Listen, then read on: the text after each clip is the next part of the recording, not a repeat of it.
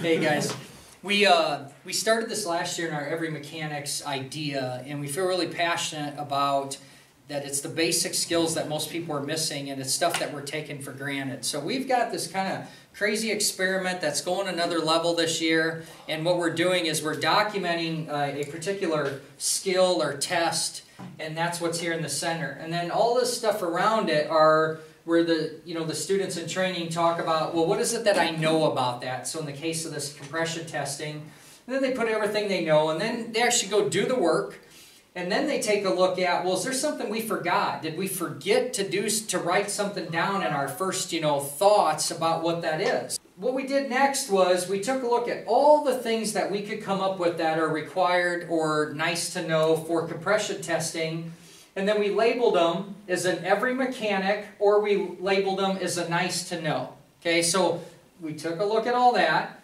Then we took it one step further, and that's the new thing for this year, is we decided these yes or no's are these individual things in the service manual?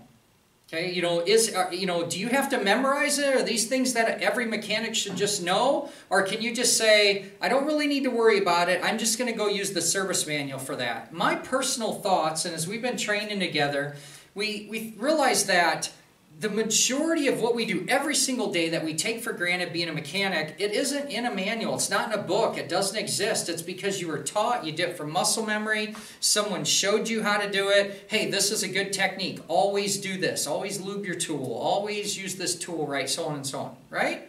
So we decided, let's actually write it out. Let's take a look at that. And what we found is most all of that, every mechanic stuff, is not inside the service manual. That's why you watch videos. That's why you get training. That's why you get mentorship. However you're going to access that skill. Let's just summarize this. So we're going to continue on. Our goal is to really, I got a good group here, and I'm not having to do a lot of talking into. What I'm realizing here, and my belief today is, as I get to know men and women in here a little better, is they all come from a sports background too. So I think they really understand coaching, mentorship, and I know what they're really buying into is the thing that we need to change about motorcycle mechanics and mechanics in general and welding and nursing and all these different things is that you got to practice it. You got to keep doing it over and over and over. To come in here and only pick a couple of these things and then just say, go do it one day and not do it for 6 months, you're not going to retain it.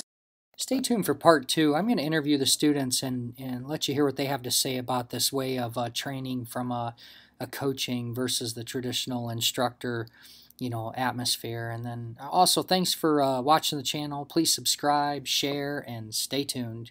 Keep wrenching, my friends.